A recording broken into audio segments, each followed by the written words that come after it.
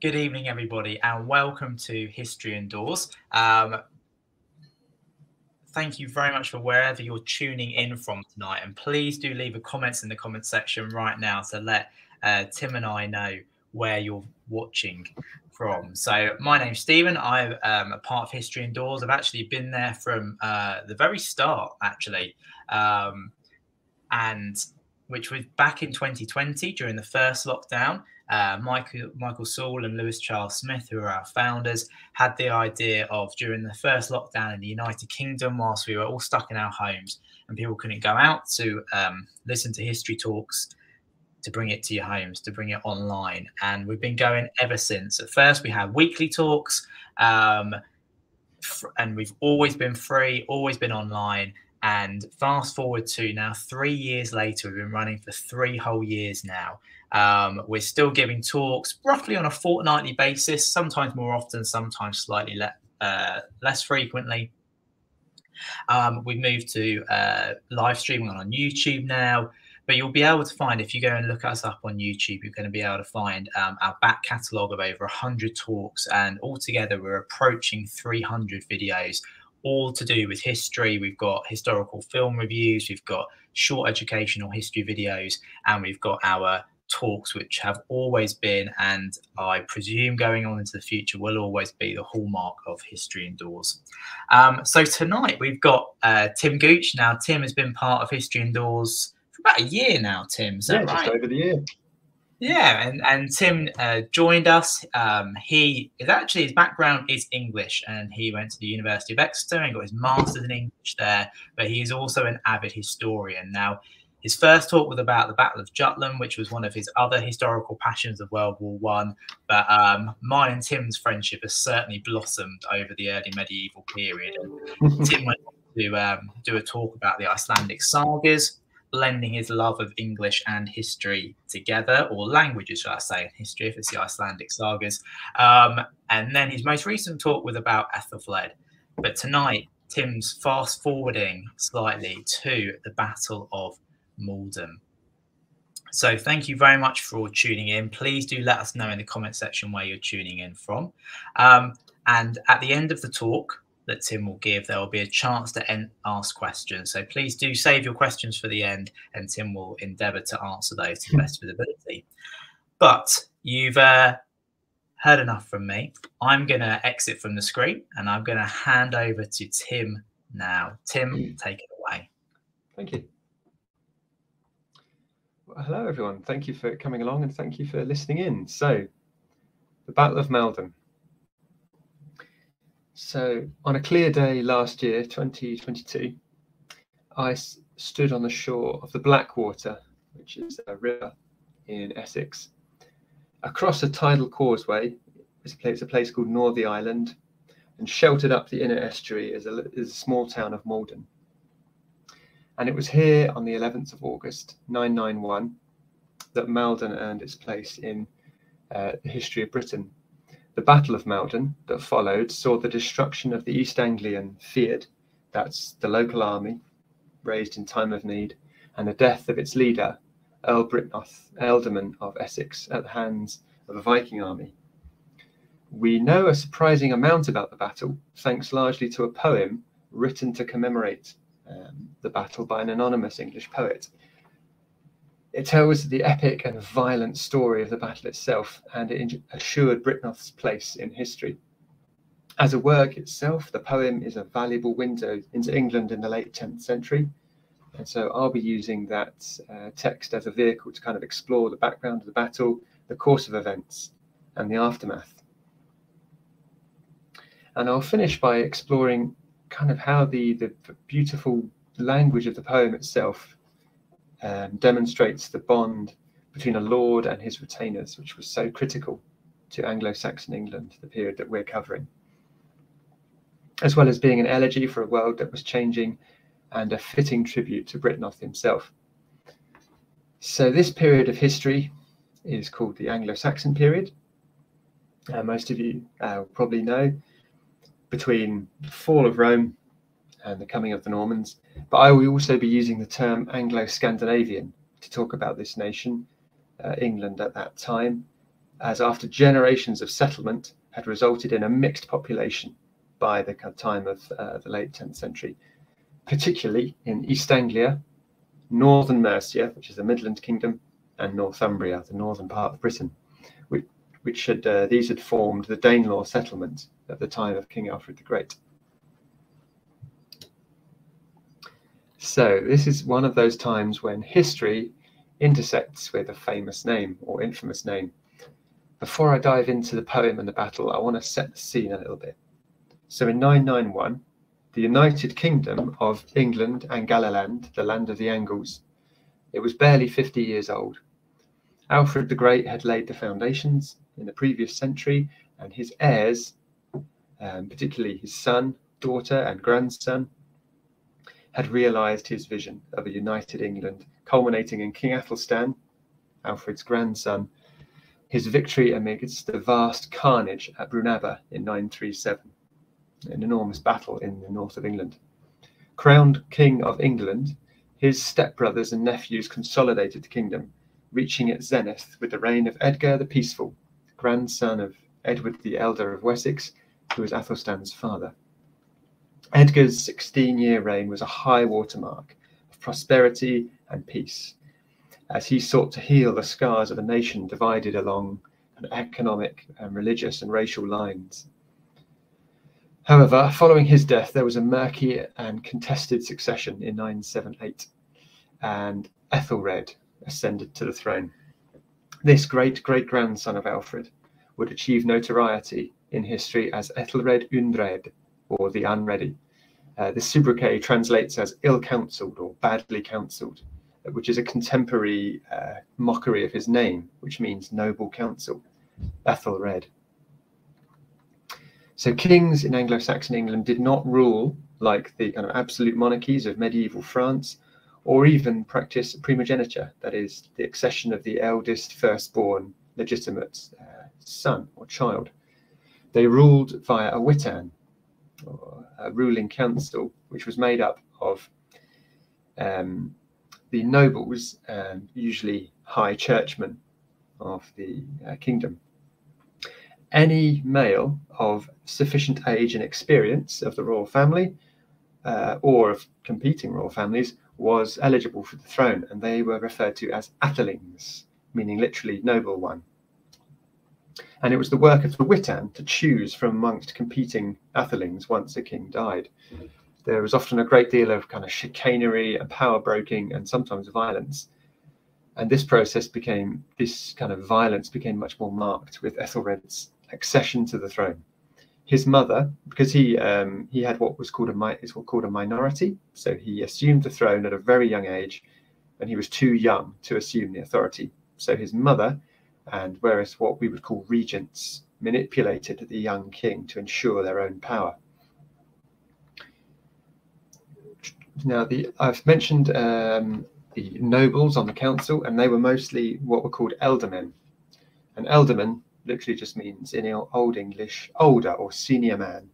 And they were the regional commanders of what are now in England and Britain called shires or counties.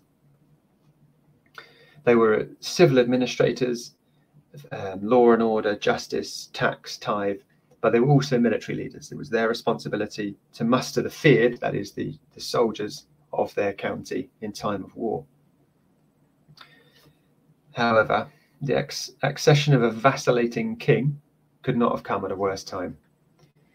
For Britain was about to suffer a huge wave of Viking raids, which escalated steadily, because England was now supremely wealthy, cultured, and it possessed a sophisticated civil service, military, and tax network.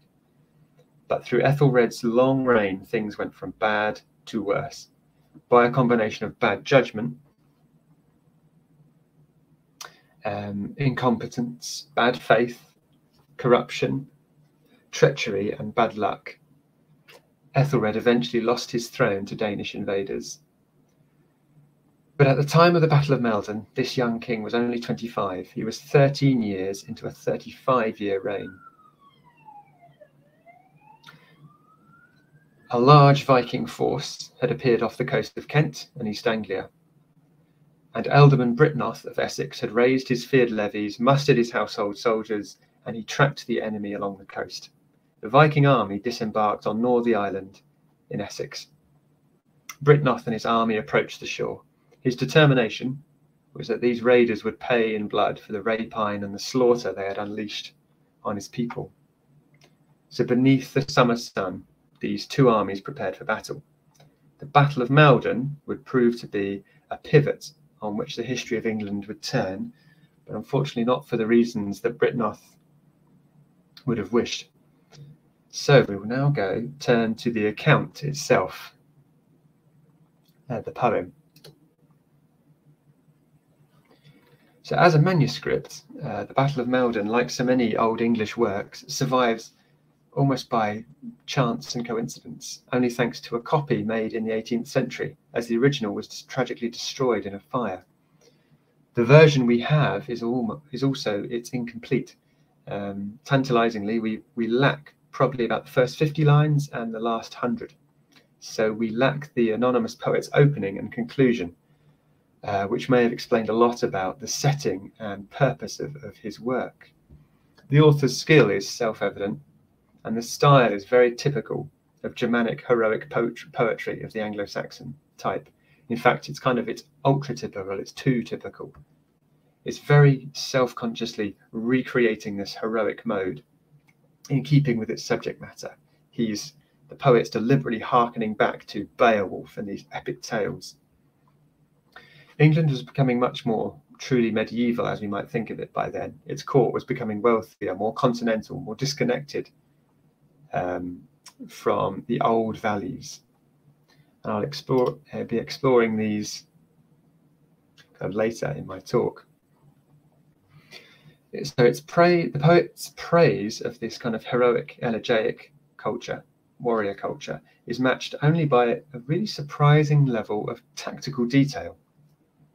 So it's very unusual for the phases of a battle to be so minutely described in early medieval sources, which has led historians to think that the poet had access to first-hand information, perhaps even being a survivor of the battle. The poet's masterful control of metre and rhythm in Old English indicates that he was a trained storyteller, which was common at the time.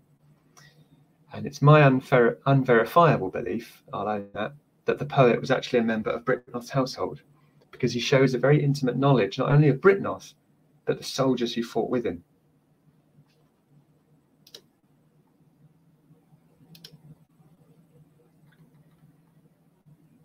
So this brings us to the man at the heart of the drama, Byrhtnoth himself. He was 68 when he fell in battle, which was a good age for the 10th century, but not completely unheard of. Kings Alfred, Edward and Ethelstan all died on or around their 50th year. So for Byrhtnoth to be hale and hearty enough to lead his men into battle was unusual, but not ridiculous. There's a common misconception that medieval life expectancy was catastrophically short. If you asked a random sample of people, they'd probably think, oh, people died at around 30. But this is where statistics can be misleading. It's true that the average life expectancy of every single person born was 30, but that includes infant mortality, which was tragically high in this period. There were obviously variances in terms of class, health, century, cultural background, but as a general kind of umbrella rule of thumb, you had about a 50% chance of reaching your 5th birthday in the early medieval era. However, if you survived to the age of 10 and were unafflicted by disease or death in war, living into your 60s or even 70s was to be expected from a healthy person. A well-nourished, healthy aristocrat like Byrhtnoth with an active life could well make it into 70 or beyond. Now, Byrhtnoth had a very interesting. His life covers a very interesting time because he was 14 at the time of King Ethelstan's victory at Brunaba. He was old enough to remember it. So he'd been ealdorman for a long time. He was related by marriage to a previous king. His family was an old and respected one. In the Anglo-Scandinavian England of this 10th century, Ethelred's court was becoming, as I've said, truly medieval. steeped in intrigue and plotting and factional division. Ambitious and unscrupulous men, like Eadric Streana, took advantage of chaotic conditions and a weak king to line their pockets and build their own empires of influence. By contrast, with his sincere Christian faith and his long service, Byrhtnoth appears almost like a member of the old guard. He likely longed for the England of his youth, strong, devout, and maintained by this kind of Anglo-Saxon martial code of honour and the reciprocal relationship between lord and sworn retainer. And he probably, I think, felt much more at home in the shield wall at Maldon, amongst men he had known all his life, than in the gossip and intrigue of a vacillating court. I mean, I'm taking a historical liberty, but it's natural to think of Byrhtnoth putting on his mail, his helm, and his sword, thinking that an ealdorman's proper place was to stand between his people and their enemy, surrounded by men loyal to him and the values he represented.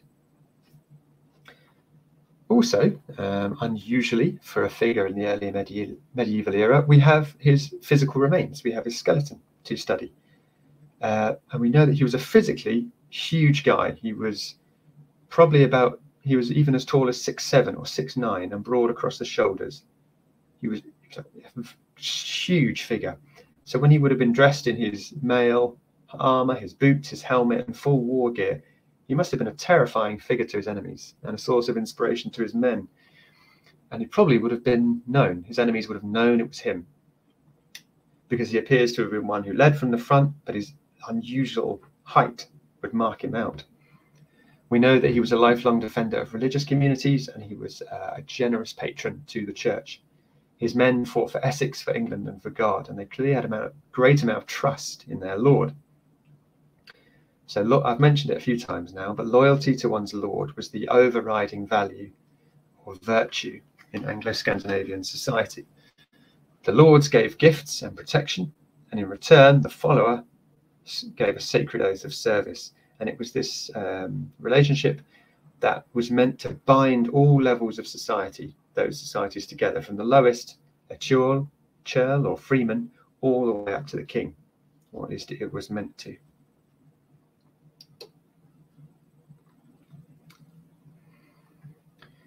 So now we come to the battle itself, the poem's account. Now, the Anglo-Saxon Chronicle tells us that the Viking army was led by a man who it refers to as Anlaf, which is probably synonymous with Olaf Tryggvason, who was a famed Viking warlord. So the Vikings disembark from their ships and they gather at the causeway, and the only connection between the island that they are on and the mainland is a very narrow tidal causeway which is covered at high tide. You can see from the map on the screen, salt marsh makes the rest of it unpassable. So the Vikings demand tribute, after which they would leave. Pay us and we'll go away, they say. And Byrhtnoth treats this offer with scorn. He grasped his shield and brandished his slender ashen spear, the poet says. Resentful and resolute, he shouted this reply. Can you hear me, pirate, what these people say? They will pay you a tribute of whistling spears, of deadly darts, and proven swords. Rebuffed by this, the Norsemen try to rush across the causeway, but they become easy prey for javelins and arrows. Byrhtnoth sends forward a trusted man, Wulfstan, who is called the bravest of brave kin, to guard the narrow crossing with 2 more followers. And with his spear he pierced the first seafarer. Nothing could have forced those Englishmen, to take flight. The Vikings then resort to guile. So their vanguard is lying dead in shallow water. Olaf sends a messenger across the causeway to ask that they be allowed to cross over unhindered and engage in a pitched battle. Byrhtnoth's next decision proved to be decisive. He chose to allow them across. He sends this message. The poet says, now the way is clear for you. Come over to us quickly, warriors, to the slaughter. God alone can say who will control the field of battle. And we find here the poet is deliberately referencing the words of Beowulf before his fight with Grendel. In that poem, the Father in his wisdom shall apportion the honours, the all-holy Lord, to whichever side shall seem to him fit. Both Byrhtnoth and the poet would have been aware of that poem. and the poet deliberately frames Byrhtnoth in the mode of the legendary monster slayer. I'll talk about Byrhtnoth's motives in a few minutes, but regardless of the whys and the wherefores, battle is joined almost immediately. At the time, though mounted combat was not unheard of, the battlefield was still primarily the preserve of the infantryman with spear and shield. So Maldon became a colossal melee. The shield wall of the English would form up, the shields and the javelins and the axes fly, and the armies advance to meet. And they crash together. And for a time, the poet paints a picture of a battle that rages without any real clear kind of upper hand being gained by anyone. They sent their spears hard as files, and darts ground sharp, flying from their hands. Bowstrings were busy, shield parried point, bitter the battle. Brave men fell on both sides, choking in dust. Byrhtnoth's nephew was killed in the fighting, but he was avenged. The Vikings were repaid in full kind. Byrhtnoth then shouts encouragement to his warriors, and he leads a charge straight into the heart of the enemy formation. He deflects spear and sword with his shield. His spear pierces many. He pushes forward, he shouts encouragement again, and given his experience in combat and his massive physical stature, he cleaves the enemy ranks with ferocious skill. His men go with him, they charge with him, believing that victory is within their grasp. But unfortunately, tragedy strikes. The poet records that one of the seafarers sent a sharp javelin speeding from his hand. It pierced the body of Earl Byrhtnoth, Ethelred's brave thane. And in this moment, the English warrior Wulfmare, a thane of Byrhtnoth, pulls the spear from his stricken lord and hurls it back, slaying the assailant. Byrhtnoth struggles to his feet again, pulls his ornate sword from its broad scabbard, and he prepares to defend himself, but it seems that destiny has turned against him. A Viking hacks at his arm, and the sword drops to the sand. Surrounded by his foes and mortally wounded, Byrhtnoth, in the words of the poet, offers a last resounding word. He entreats his soul to God. And then the heathens hewed him down, and two men supporting him, Ælfnoth and Wulfmare, fell to the dust. Both gave their lives in defence of their lord. And one can only imagine the horror of the English forces to see this, their mighty lord, struck down. Now, it's at this critical juncture, when the morale of the English army hangs in the balance, that elements of the English army flee, and their leaders commit the most heinous offence in the Anglo-Saxon heroic code. They abandon their lord. The poet tells us that Godrich fled from the battle, forsaking Byrhtnoth. Forgetting how often his lord had given him the gift of a horse, he leapt into the saddle of his lord's own horse, most unlawfully, and both his brothers galloped beside him. So the poet tellingly uses the image of a generous lord. Horses were expensive, an expensive commodity, especially ones trained for war, to contrast with a faithless follower who uses the horse of his own stricken lord to escape. The wings of the flanks of the English army collapse, the shield wall gives way, and the Vikings close in. The poet contrasts the cowardice of those that ran with the devotion and the love of those that stay. The brave men hastened eagerly. They all wished then for one of two things: to avenge their lord or to leave this world. The last section of the poem, though clearly hyperbolic, is a stirring account of this last stand, and many of the warriors are mentioned by name, and they form this ever-shrinking cordon around Byrhtnoth's body, and they fight until the last of them are killed. This section of the poem is the longest, and young and old, veterans and levy soldiers alike expend their own lives around Byrhtnoth. One warrior is called Edward the Tall. Eager and ready, he did not stray from the line of battle. He boasted that he would not shrink so much as a footstep, or seek safety by flight. He smashed the shield wall and attacked the seafarers until he worthily avenged his ring-giver's death. He sold his life dearly in the storm. This ferocious onslaught drives the raiders back for a time, but in the end, it just becomes a numbers game. One by one, they fall until, in the words of the Anglo-Saxon Chronicle, the Vikings had possession of the place of slaughter. Night falls. The wide beach is piled with the dead and the wounded, stained black, and littered with fallen weapons and helmets and shields. The battle is done.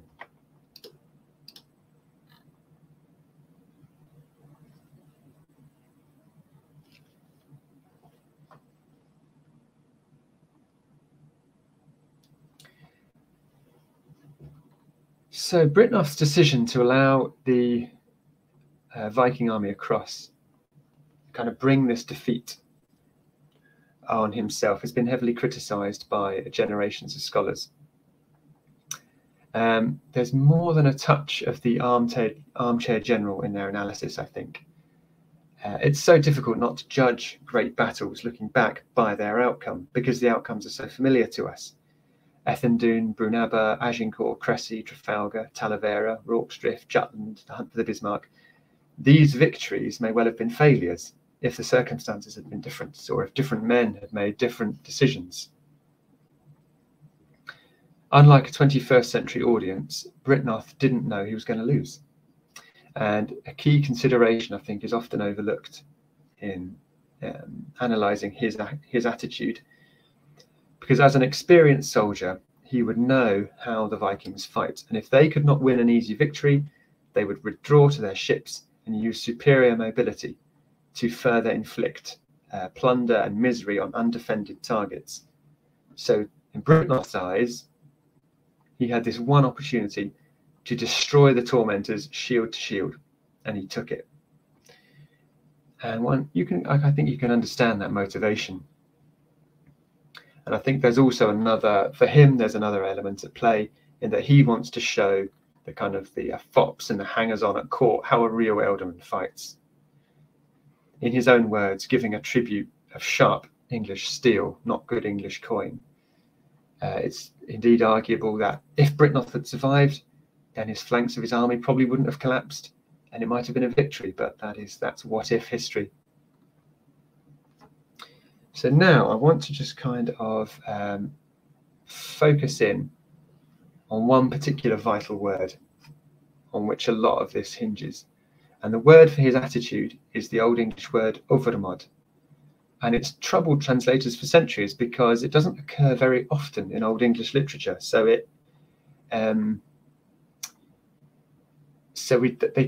translators can't really compare it to much else. It's usually translated as something like pride or overconfidence. After the Vikings call across the water to be allowed to cross, the sentence in Old English is "Thus e Olonian, for is overmoda, alivan landas to fela, dara dioda," and it's translated as, "And then the Earl, in his pride, allowed the invaders too much land," something like that. It usually reflects on Byrhtnoth displaying too much courage and losing sight of the bigger picture.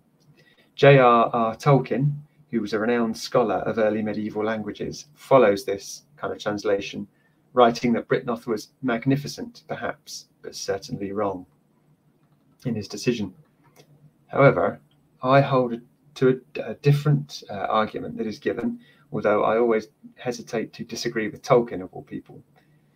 But I believe the ealdorman showed too much confidence, not in himself, but in his men.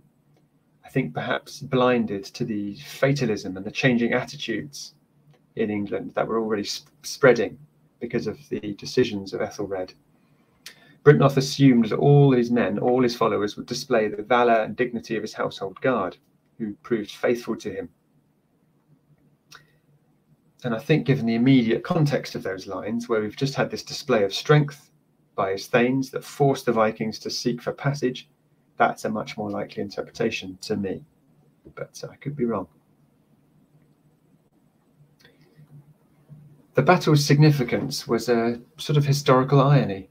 Following the defeat at Maldon, Ethelred and his council, his Witan, they became fatally hesitant to engage Viking armies in open battle, and it marks the beginning of the infamous the Danegeld payments, this policy of paying raiders to leave.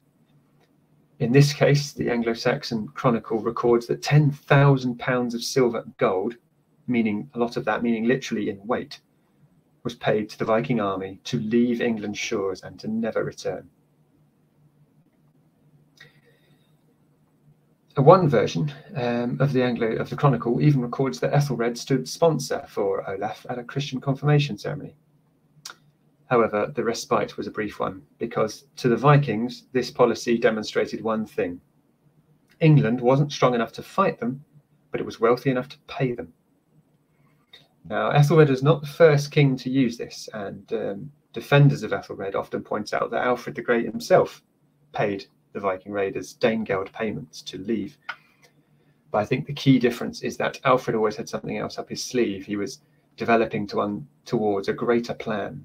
He was buying time so that he could achieve, his armies could train and recover, that he could achieve something else. But Ethelred really had no ace up his sleeve. He became increasingly fighting fires. So in the 2 decades following Maldon, the situation escalated wildly out of control. Larger and larger payments were given to ward off larger and larger incursions.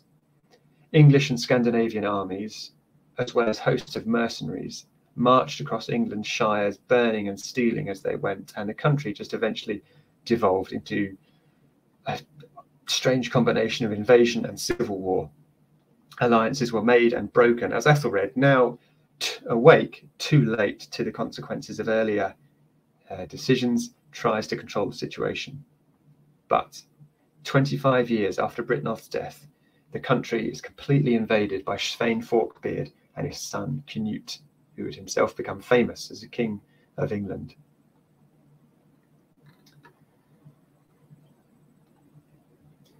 So internal and external evidence shows that this poem was composed very soon after the battle, probably talking only a few years. And its ultra-typical style and its veneration of the traditional values, these heroic values, is obvious. It's hyperbolic, it's idealized, it's warrior poetry, it's got this kind of epic flavor to it, but it seems authentic. The theme, especially of loyalty, as I've mentioned, typified by the warrior who states the lines that have become famous: mind must be the firmer, heart the more fierce, courage the greater as our strength diminishes. Here lies our leader hewn down, a heroic man to the dust. I will not go from here, but I mean to lie in the dust with the man I loved so dearly. And it says much of Byrhtnoth that he inspired such unwavering loyalty in his men. And amid such powerful poetic language and the kind of clash of armies and all these political overtones, it's easy to forget that these were all real people. An aged and senior ealdorman like Byrhtnoth would have known his household and soldiers for many years. He would know their families, he would know their farms, their lives, he would have made judgments and rulings on their behalf, he would have adjudicated family disputes as the ealdorman. They would have served alongside each other in the shield wall, feasted together. And the poet counts on this knowledge on the part of his audience as well to make this poem's emotional impact fully felt. As a sort of side note as well, the poem is also an example of a key difference between culture. So broadly speaking, the Norse or Scandinavian culture at this time thought it fitting to laugh at death.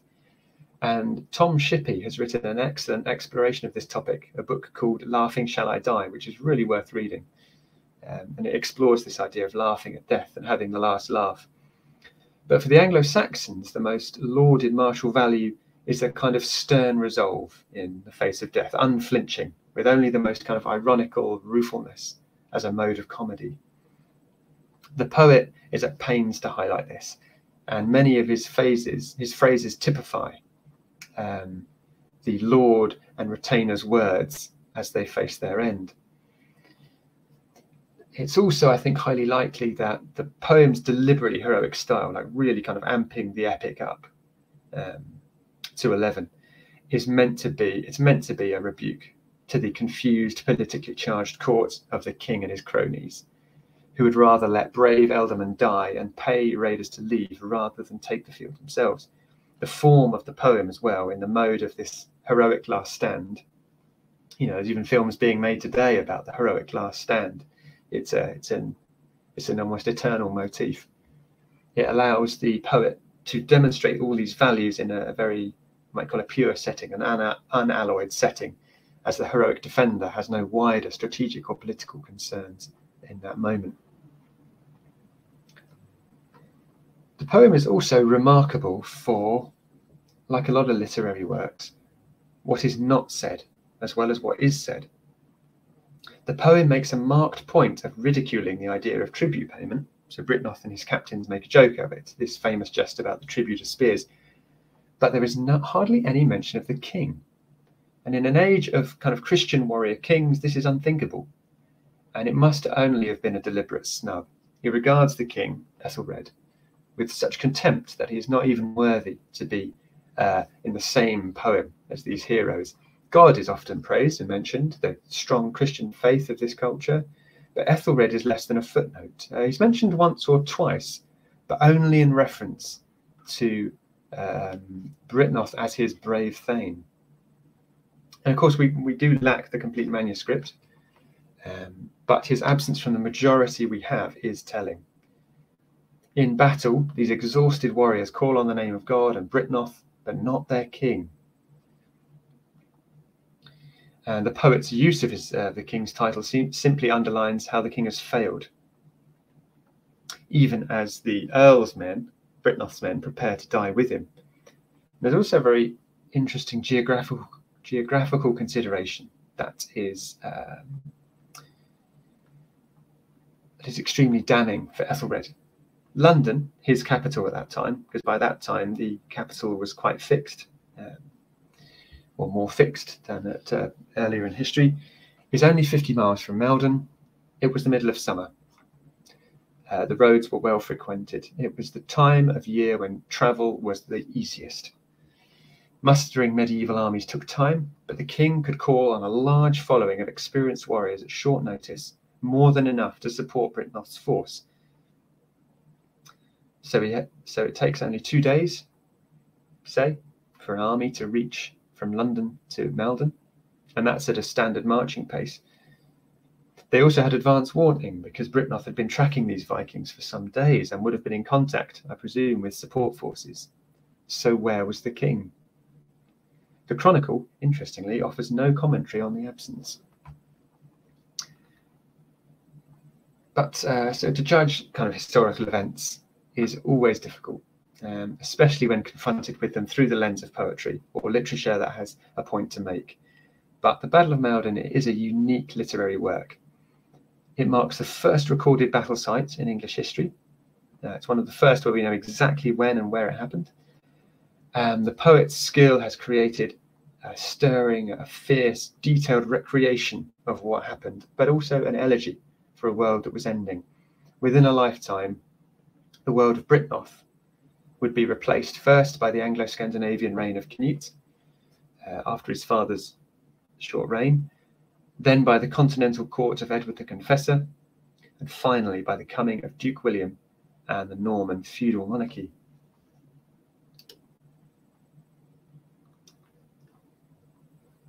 However, aside from the immortality of the poem, Byrhtnoth has also achieved a legacy in the works of Tolkien, who I mentioned earlier.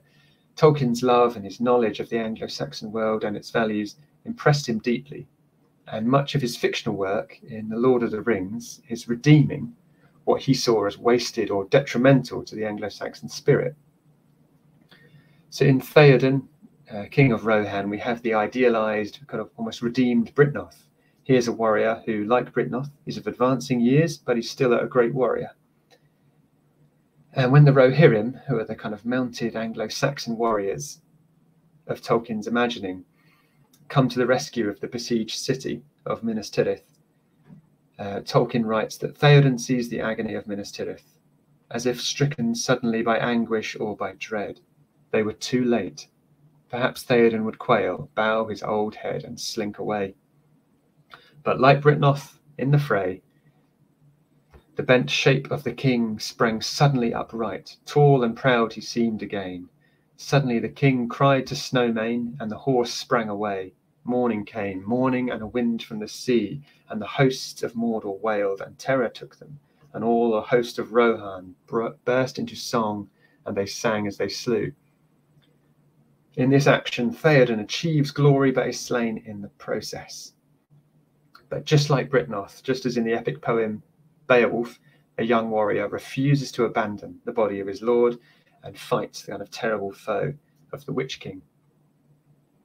And Peter Jackson's successful film versions of The Lord of the Rings really do a good job of capturing this. And in The Return of the King, he has Theoden speak a line which is not in the book, but I think it perfectly kind of encapsulates the spirit of Byrhtnoth as we see him through the poem. So his senior captains come to King Theoden on the eve of the battle, and they say, "Too few have come. We cannot defeat the armies of Mordor." And Theoden's reply could have been lifted straight from the Battle of Maldon. He says, "No, we cannot, but we will meet them in battle nonetheless." And ultimately, Tolkien has the Rohirrim, the free folk of Middle-earth. They are successful in their struggle against evil. Theoden is vindicated in his courage, in his overmod, his belief in his warriors. And that really brings this talk to a close. I can recommend visiting the site. Thanks to the poet's description and the other sources, it's one of the few places in early medieval England that has a real kind of precision attached to it. I mentioned my visit last year, and you can look out over the causeway. You can stand there and you can see where it happened. It's now a National Trust property, but you can look out and you can see imagine the clustered longship masts on the other side of the island, and hear the kind of rolling thunder of thousands of spear hafts being beaten on the backs of hundreds of shields, which is a kind of common tactic in that era to drum up the adrenaline and to intimidate the enemy. But most of all, I could say, read the poem. It's exhilarating, it's brutal, it's heroic, and it's such an interesting window into that world, that world that I love so much. Tolkien's own translation of it is being published this year, and I'm looking forward to getting my grubby mitts on that. But it's available online for free in any number of translations. And ultimately, the poem's legacy is so powerful that Byrhtnoth is commemorated as a warrior without peer, a lord for whom his people would willingly die, while his own lord is condemned to be remembered forever as the Unready. Thank you for listening. And back to Bish. Thank you so much, Tim, for an excellent talk on such a stirring poem. And as Tim's alluded to, if you haven't read the poem yourself, I hope this talk has been inspiration for you to read it, because it is a really, really stirring poem.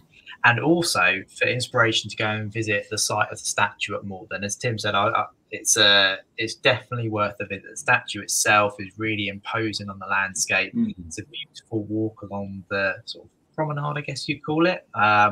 Great if you've got a dog for a dog walk. It's just a really nice trip, but you can definitely see that even the most casual of observer who's not really an avid history lover still is drawn to the end of the walk, where you can see the statue, you can read the plaque, you can see the plinth as well. So I'm slightly biased as I'm a statue lover, if you know, but it's definitely well worth the visit. So whilst Tim just catches his breath and has a short breather before our Q&A session, please do express your thanks to Tim for this wonderful talk by liking this video. If you don't already subscribe to History Indoors, please click that subscribe button, and therefore you'll be able to see on your YouTube feed every time we have a new talk. And we've already got comments coming in the comments box, just expressing their thanks to you, Tim. Please, those very kind comments coming, because it really was such an excellent talk. And please do also, if you have any of those social media accounts, you see those social media buttons on the screen there, please do subscribe to us on, follow us or subscribe to us on Twitter and Instagram and Facebook. You can keep up on the latest developments of History Indoors there. So I'm just going to change that slide there as well. These are our next two talks that are coming up on History Indoors. Now, there might be one in between there, but those are the ones that are advertised at the moment. So in 2 weeks' time, at a slightly later time of 8 o'clock, we're still following the early medieval theme, and I'll be talking about St. Edmund king of 9th century East Anglia, and a huge figure here in our homeland of Suffolk here too. So if you are particularly interested in early medieval history, or you're an East Anglian, please do sign up for that talk. And then our founder, Michael Sewell, who'll be going back to his, I think he'd say it's his first love and enduring passion, which is the English Civil War. And he's going to be looking at the legacy of the siege of Colchester in 1648. So these next two talks, keeping it nice and local, because our roots are the universe, are Essex and East Anglia. We broadened out in our speaker base to around the world now, but our original speakers were all from the University of Essex. If you'd like to sign up for those talks or to see any other talks that we've got coming up before our August break, we always have a short month break in August. Please do scan that QR code there if you've got a phone handy, or you can just search Eventbrite History Indoors or our website historyindoors.co.uk that's coming up on the banner at the bottom of the screen. So please do leave any questions that you have for Tim, and we'll endeavour to ask them to him. But as speaker, I always have the prerogative to ask the first question to him. So we actually had a comment from Sylvia, and she mentioned that looking at her ancestry, that Ethelred the Unready is not only her 25th great grandfather, but also 26th great uncle. So wow. My first question that I sort of had even before the talk is, you know, Tim's, you kind of, there are certain topics in history that are, there's been a long-standing opinion on a certain individual or a certain subject, and then you sort of get maybe more revisionist historians come along and say, actually, you know, that person that we thought was great, let's look at the other side of them, or that person we thought was not so great, let's look at the other side of them. You know, it's not so one-dimensional. I know I've read recently a biography of George III, and he's been much maligned in history as the mad monarch who lost the North American colonies. But there's some kind of looking at, actually, you know, is there another side to that? So on that theme, Tim, King Ethelred, dubbed the Unready, as you said, the badly counselled, was he really all that bad? Or is there a more positive side? Has history been unkind to him, or has history been faithful to him? That's something that I've often in this period I've thought quite a lot about, and I used to have the, I suppose you call the standard opinion, bad king, as Sellers and Yeatman would say, a bad king, capital B, capital K. I've read a bit more about him.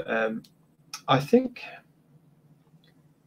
ultimately he was just a man he should not have been king. I think in many junctures in his life, he wanted to do the right thing, but he didn't know how to do it. He was very much in the shadow of about 100 years of obviously he had that line back to Alfred, who took the throne in 871, and so it was almost a century later Ethelred takes the throne, and it's been an almost unbroken chain of success, men and in Ethelfred's case a woman, of vision, passion, drive, wisdom, skill in battle, skill diplomatically. I just don't think he should have been king. He strikes me as someone who had his flaws and his vices, like we all do, but our flaws and vices, I think, are more forgivable in the light of history, because we don't command nations. And at the beginning of his reign, he was very much, I think, under the influence of his mother and of a very split Witan, and he had some real snakes whispering in his ears. And he wanted to do the right thing. He wanted to be remembered as a pious king, but he was also involved, they don't know how directly, in the death of his predecessor, because it had one of those situations that often happens in Anglo-Saxon history where two reign together and then one dies very, very quickly. And it's probably it's a good old chance that his mother was the active agent, shall we say, in removing the opposition. How much he was involved, historians don't know. I think particularly at the end of his reign, he actually wanted to do the right thing, but yeah, he was just a man ill-fitted to be king, and by that time the damage was done. So there's this moment where he assembles, I think, in the ports of Kent, this enormous fleet and a colossal army to make this I think it's against Sweyn, when he's landed in England. But it's this enormous army, this enormous armada, nothing like it had been seen. He'd spent money like water to build all these ships, but he delays too long to engage. The army starts to fall apart, it starts to fracture, ships are wrecked in storms, and that just melts away. And it's almost a picture of his reign. He tries to do the right thing, but does the wrong thing. He has almost what you might call noble intention, but he just cannot. He's just not a man who should have been king. Really interesting.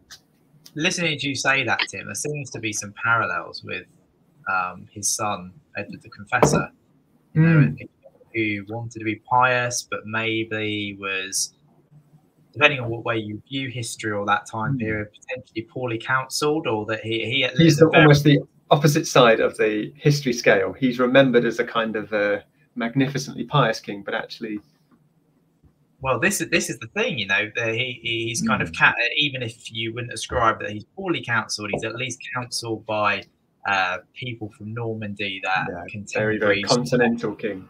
Yeah, that contemporaries questioned his counsel and his decisions regarding Godwin. But like you say, Tim, history's remembered him as the Confessor, and for a very long time he was considered a patron saint of England. I wonder how much of that is potentially fitting into a Norman yoke theory of history, or maybe the legacy of William the Conqueror. But that's a separate talk. That is a separate talk which I am endeavouring to bring in October this year, around the time of the anniversary of the Battle. I was hoping to give that talk last year, but I think hopefully this year I'll be in a place to bring that. A good one. So another Sylvia says, brilliant talk, thank you. So thank you, Sylvia. Thank you very much for your kind comments, Sylvia. So we haven't received any questions so far from the audience, so I'll hold the questions at the moment, Tim. So you mentioned about the translation from Tolkien that's going to be published this year, and actually I think it was published back in March with a beautiful cover, and it's the first time that the translation of the Battle of Maldon, Tolkien's translation, has been published alongside his almost sequel, which is amazing. All great works of literature, you either hope there's going to be a sequel, or if there's no sequel, people write fan fiction about. Tolkien himself wrote Tolkien wrote the Homecoming of Byrhtnoth. Have you read it, Tim? I have, yeah, but a long time ago when I studied Tolkien for my degree, and I haven't actually read it since then. But it's only flicked through in reference, but it's a very powerful piece. Okay, he got it. Tolkien understood it at that time. So that's just another little bit of advertisement. We've got nothing to do with it, but if you would like to have that, to not just have the Battle of Maldon, but Tolkien's sort of sequel to it, that is available now to buy. I think it was published back in March. I must say, it's a beautiful front cover. I wouldn't have been tempted to buy it, but the front cover alone is just go and check it out on any good book. They've done well there. So, Tim, thinking about what you said about the poem itself, that we're missing basically the bookends. We're missing the beginning of the poem, and we're missing the end. Have historians, linguists, even Tolkien maybe himself, kind of supposed what would have been in those missing fragments? And if not, or if so, are there hopes that one day an archaeologist or somebody will stumble upon those fragments to give the fullest version of the poem? Take your first question. Not that I'm aware of. I don't think anyone's attempted to supply, almost like to fill in the blanks, as it were. But it wouldn't surprise me if one of the worthies of history had done so. I live in hope that they find copies of manuscripts, because it does happen. Private libraries, do sometimes crop up, and we do still find things from copies of things that we didn't know is still extant or surviving, and that's the Holy Grail, is to find a complete copy, because it's my suspicion that the poet would have begun it in exactly the same way as Beowulf does, because Beowulf begins with what, the sort of listen, and then it describes the shieldings and their prowess, you know, the taker of mead benches and all that. And I think, this is completely unverifiable, this is just my chinny reckons, but I think that he would have begun with a similar treatment of Byrhtnoth and said, you know, this was his life, born in son of so and so, done this, done that. And then at the end, I think there probably would have been quite a cutting examination of lordship, kingship, God's favour and grace, and the way he worked in destiny and that kind of thing. And I think those would have been the bookends. Oh, how fascinating. Wouldn't it be amazing one day if it is stumbled upon? What a great Christian. I wonder if you're mentioning King Ethelred in those missing lines at all. I'd probably, in the end of it, by almost by bad comparison, by comparing Byrhtnoth to him and to God, because they very much envisioned the world and the natural world as sort of the divine order of kings that would be sort of later called, or the divine order. I can't remember from my uni days what it was called, but this sort of great pyramid of God, king, ealdorman, thane, like that natural order. Yeah. So we've got a couple more comments. So Sylvia says it was definitely his mother who killed Edward the Martyr at Corfe Castle. Yeah, that is definitely a kind of that's an almost like 5% chance that she didn't do it. Yeah. We've got really good question by Simon here. So Simon mentions that Levi Roach's book on Ethelred is a really good read, and Levi Roach suggests that Ethelred tries to repeat the solutions of the past to combat the Viking raids. I imagine one of those solutions might be the Danegeld paying off the Danes that you mentioned, Tim.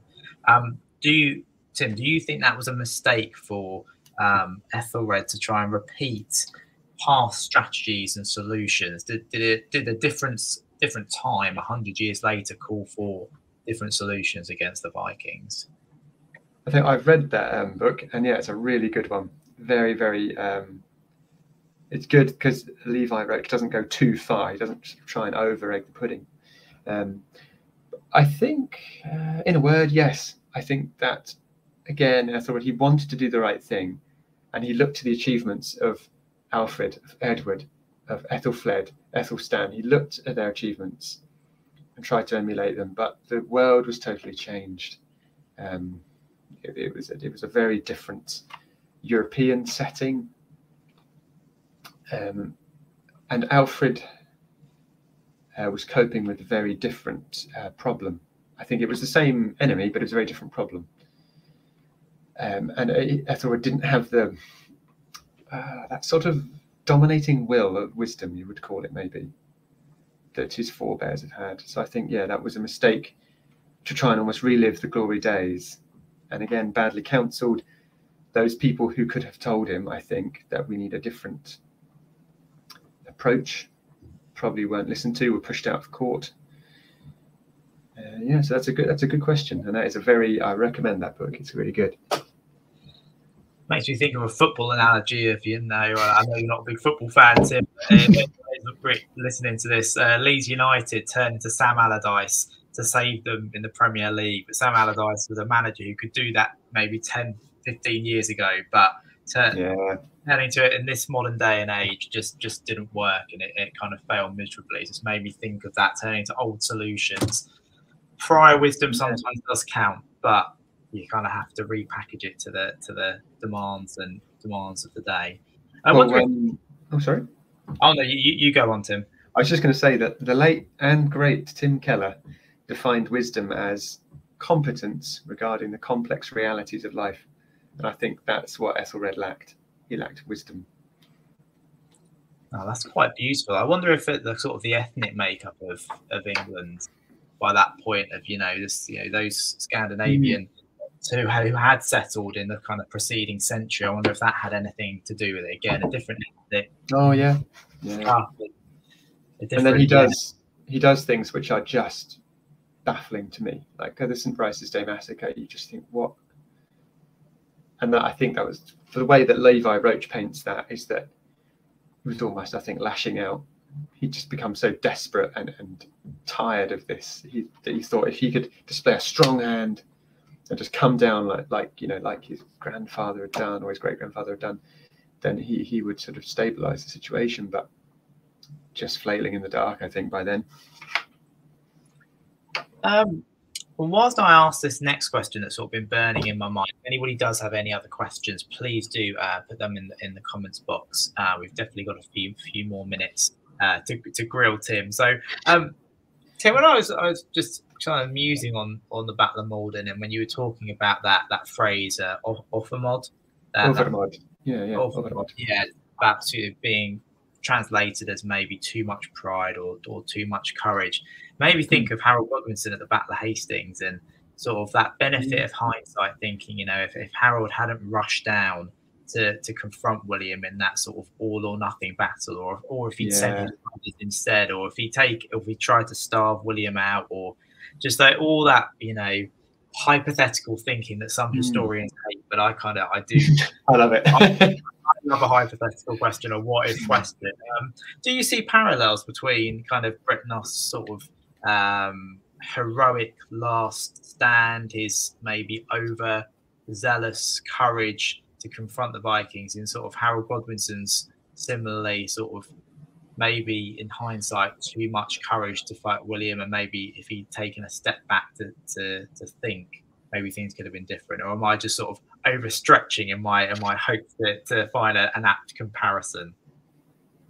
Well, I'll say that Earl Godwin, he's one of these people, and the family of Godwin. I want to read more about them because I'm getting really interested in them. But I would say, just on the knowledge I have, that I don't think that's too ridiculous a comparison, especially because you've got Stamford Bridge, which he wins with a very kind of aggressive, you might call it an old-fashioned battle, using the big book of Anglo-Saxon defeating the Viking tactics kind of thing.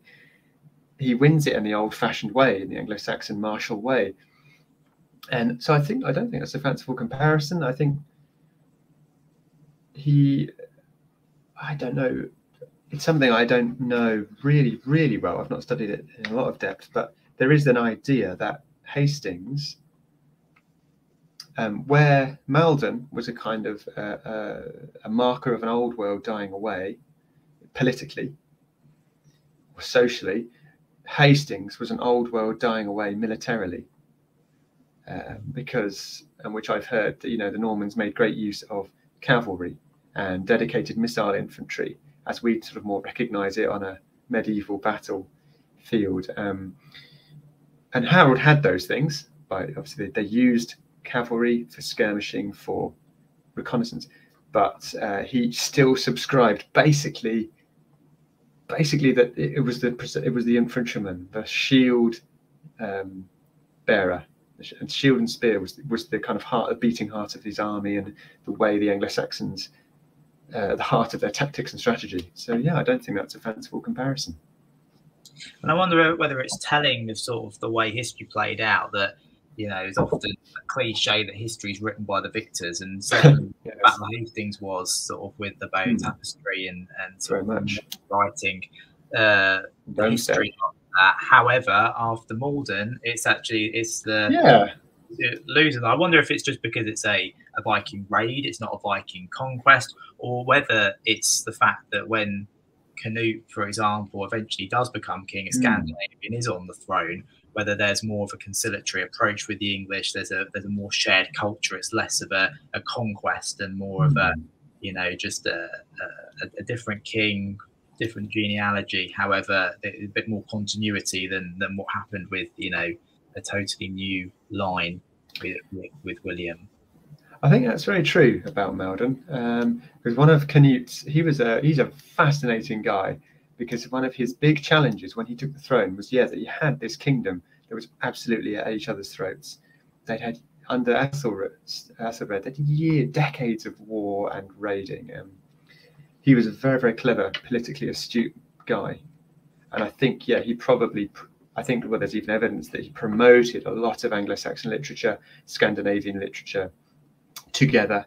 And he did a very clever thing where he would, there was this network in England of earldoms, of ealdormans, and he very much created a patchwork. So one shire would be controlled by one of his Norse lords. Next door would be an Anglo-Saxon, an English lord. Next door, a Norse, and an English. This great patchwork, so that no one could amass a power base to use against any other part of the country. And so he managed to balance all these plates. So I think, probably Maldon, the poem, probably did come to prominence in his reign, because it's in his interest to see the previous dynasty as, we got rid of them, thank goodness. So I wouldn't be surprised if it was almost a court poem in the London of Canute. Whereas William pursued the policy of rewarding his Norman. It was all his chums, wasn't it? So Tim, as we kind of wrap things up, my last question for you, Tim, and it may be rhetorical. I think I've asked you this off camera before, but if you don't know, Tim is entering a very exciting period of life. He's going to become father soon, God willing. So we won't see Tim sort of in front of the camera for a little while in History Indoors, although Tim's going to ramp up the behind the scenes involvement with History Indoors and that kind of admin side, which is fantastic. But Tim, when you return from the busyness of being a parent and you're ready to give your next History Indoors talk, might be on, and I'm sure people might want to suggest some comments in the comments box if they're familiar with your past talk. But what would you like to give a talk on next, just to whet people's appetites of what is to come? There's tons. I mean, my big interest is Anglo-Saxon, all things Norse and Anglo-Saxon, but also maritime history, kind of the age of sail, going into the world wars. So I'd like to talk about, I don't know, there's loads, just hundreds of topics, to talk about something like the Hunt for the Bismarck, or Scharnhorst, or the Battle of the Atlantic, or even something like exploring a bit more Old English literature, something like The Wanderer or Beowulf, or some of the religious literature, because it's just incredible richness of literature we have from that time, and it's gaining more momentum now and a bit more prowess, and I'd like to be part of spreading that. And you mentioned Canute to me the other day, didn't you? Yes. That's a talk I'd probably like to do, is Canute. Because when you take on one of these talks, it forces you to kind of sharpen up what you sort of think you sort of know, and you have to actually read the books and sharpen it all up. And I'd love to talk about Canute. Fascinating guy. He had a very good approach to, I mentioned in the talk a man called Edric Streona, named translates as strife. And he was really a perfidious, real piece of work. And he was an ealdorman, I believe, of Mercia, or he was an Earl of Mercia, I think, under Ethelred. But he changed sides, like I changed stocks. He was just an opportunist. He betrayed everyone, and then he was very ambitious. And Canute said to these famous words. Canute said to him, "Come then to my capital, come to London, and I shall put you higher than any ealdorman in the kingdom." And so Edric comes to London, confident of promotion, of more favours, and Canute has his guards drag Edric out the back of the palace, hacks off his head, and sticks it right on top of London Bridge, higher than any other ealdorman. And it's just, Canute had this he knew when to be brutal, but also when to be very, very savvy. And fascinating guy. It'd be a great bridge between talks as well, Tim, because this one, even though it was about Byrhtnoth, it also featured heavily Ethelred. And this is a bit of a shameless plug, but it would complement beautifully my talk on Emma of Normandy, who was the wife of Ethelred, but also wife of Canute as well. So that would be a really nice bridging between them. Okay, Tim, well, get you off the hot seat now. Thank you so much for your talk today, Tim. It's been brilliant. Thank you for answering so many questions. Thank you to the audience as well for your kind comments and for your comments and questions as well. And just for the last time, please do remember to, if you haven't already, to like this video. Just helps it gain a bit more prominence on YouTube so more people can watch it. Please do subscribe to us on YouTube. Please do follow us on those other social media channels. And then if you're interested in those next two talks, the one in 2 weeks' time about St. Edmund, delivered by myself, and the next talk after that, the 11th of July, about the Siege of Colchester in the Civil War by Michael Saul, please do scan that QR code or visit our website, historyindoors.co.uk, to sign up. But alas, our time is up. So, Tim, a huge thank you. Thank you, everyone. It's always nice to have a receptive audience. I'm not going mad. And audience, thank you very much as well from myself. And we hope to see you in 2 weeks' time at our next talk. Thank you, everybody.